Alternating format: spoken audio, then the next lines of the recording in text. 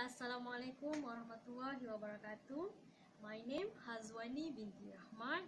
I was a first sem student in Malay Communication International IIUM course. In this video, I will discuss the concept of Usrah Budi. Okay, literally, it means the Usrah means a family. A group of Muslim individuals getting together with faith in Islam, working and help out one another, working together towards a better understanding and practice of Islam. Okay, the Usrah is an informal program, although it is a regular, consistent and continuous function.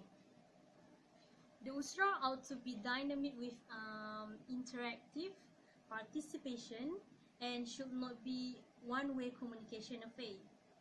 Okay. Allah Subhanahu wa Ta'ala said in Kalamullah in Surah Al-Ma'idah ayah second ayat in Al-Quran, which is A'udzubillahi minasyaitonir rajim wa ta'awanu 'alal birri wat taqwa wa la ta'awanu 'alal ismi wal udwan wa taqullaha innallaha syadidul iqab.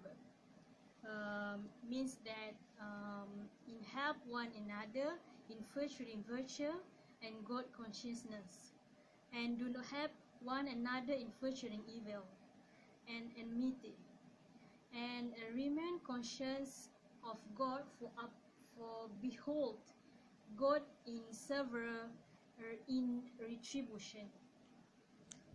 The aim of Usrah is to uphold Allah's Sharia in commandment by mutual cooperation in enjoining good and God consciousness, which is taqwa, and to have complete trust in God, which is tawakkul. Next is the pillar of the Usrah. First, we have ta'aruf.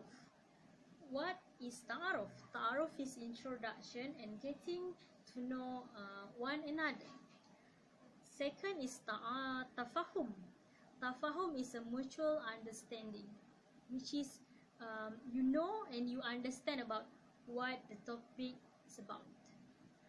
Third is takaful, which is the equitability, mutual cooperation, assistance, care and concern.